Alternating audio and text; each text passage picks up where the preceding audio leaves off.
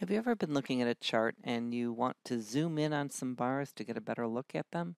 For instance, right here, there's an area I want to look at, or maybe right over here.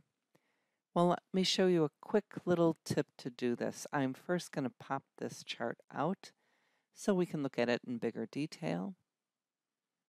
The trick is to use your control key and to drag your cursor over the spot that you want to enlarge.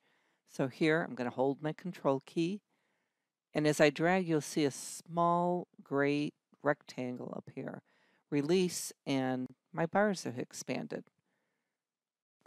To reset the chart back to its normal size, double-click anywhere in an empty area on the chart. Let's try that again. Hold your control key, drag so you see the gray square, release.